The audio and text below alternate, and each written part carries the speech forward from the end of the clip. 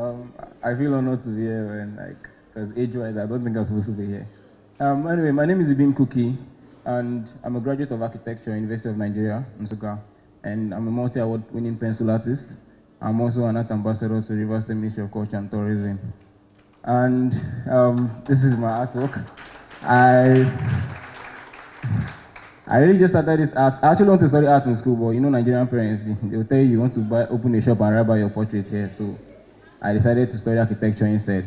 And 2017, I won Most Artistic Personality in Nigeria.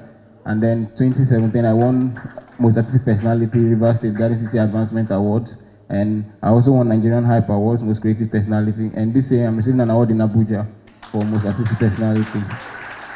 Let me just give you a breakdown on how this stuff started. I started drawing in school when I was in 200 level.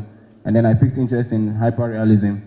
And then I've been drawing ever since then. And then one day I came back from school, I saw 2,000 missed calls on my phone, and I was like, because then I used to write my phone number on my drawing. So I went back to my room, and then someone was like, guy, you're trending on the internet too. And then I went on and I figured that someone posted my works in Naira Land. I don't know if you guys know the forum. So that day had 70,000 views, and the way blogging works, Linda Ikeji posted Lila's blog and the rest, and then it trended. So I had my first international exhibition in South Africa, Johannesburg, Festival of Arts and Culture.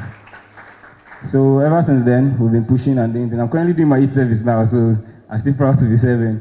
Well, I just want to say this, it's no talent is a waste. I know drawing doesn't really seem much now, but right now it seems much because everyone's eye is in art. So no talent is a waste. Just pursue your dreams and do the best you can. Thank you.